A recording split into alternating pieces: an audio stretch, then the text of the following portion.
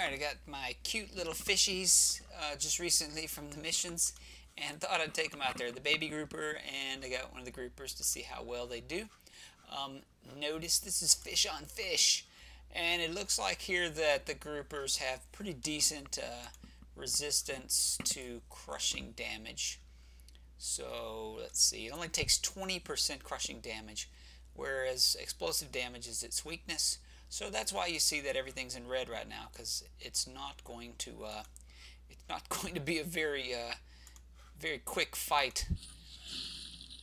Doing 30 damage, and then the little fish has a unique pattern here.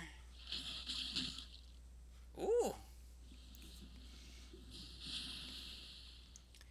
the little fish got some pretty decent crits on that guy. Let's see. This right here does 70 to 90 times 3 damage. Nah, weak. Kind of what I expected.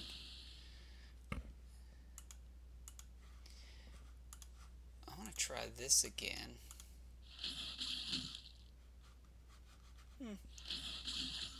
Not too terribly bad. Okay, that would be a completely boring fight just to watch that go on. So let's see if this battle is decent. Oh, we got a plane too, which these units can hit planes with this shot right here. So now that ends the stalemate between planes and groupers. So that was one of the update fixes. Alright, notice that everything is in yellow here except for the plane. The plane will not like this. I want to see how this ship is going to eat a plane. Watch. Oh, wow. Pretty nice. Like Jaws coming out of the water and biting the fin out, and the plane is sucking it down. It's crazy. So, okay. A gunboat, see what it does. Nice. You know, this little guy, the baby grouper, I think when he's max rank will do some pretty decent damage.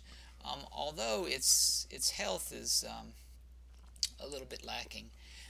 Let's see, alright, its basic defense, 70% explosive, 20% fire, 35% crushing, and piercing damage. So, really only decent, it's got decent damage resistance to fire, crushing, and piercing, but explosives is going to be its weakness, and also the torpedo attack. This was the mouth bite that we seen earlier, does 161 to 200 something damage. Crits versus sub, 40%, 47% chance. So that is a very good unit to use against subs. 35% armor piercing, and 52% chance on the gunboat of getting the bite. Okay, this one has a 51% subs as well, and same with gunboats. So pretty nice little fishy here, and I believe it was only 10 teeth. Look at that.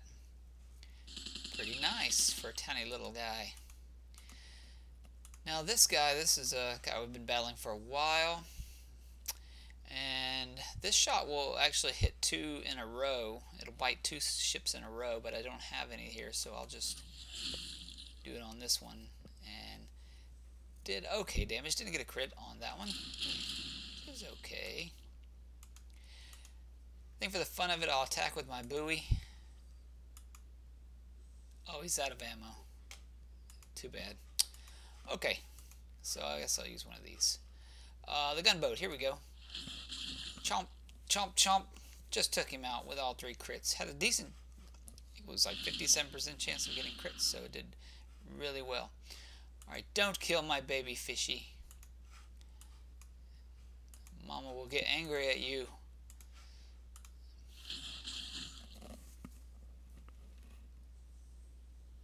Alright, so overall, cute little units. It's nice to have some different things out there to fight with your naval battle.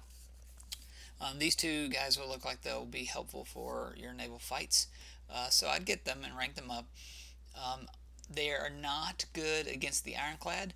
It'd be great against the 2 subs that are beside the ironclad, but against the ironclad itself, it is very weak. I brought the grouper to the first battle with the ironclad, and the ironclad. What the hell am I talking about? I'm talking about the dreadnought. If you take it against the dreadnought, it will laugh at your grouper and kill him very quickly. So I wouldn't even bring him into that battle anyway. So I guess I'm just dreaming I had the damn ironclad. Anyway, alright guys, hope this video was semi-helpful in your decision whether you're going to make any of these groupers or not. It does hit planes. It looks like it one-shot most of them, which is nice. So it would be worth having a few. And the baby groupers, pretty easy to train. I would just start mass producing those and ranking those guys up because they look like they may be helpful in boss strikes and things where your naval battles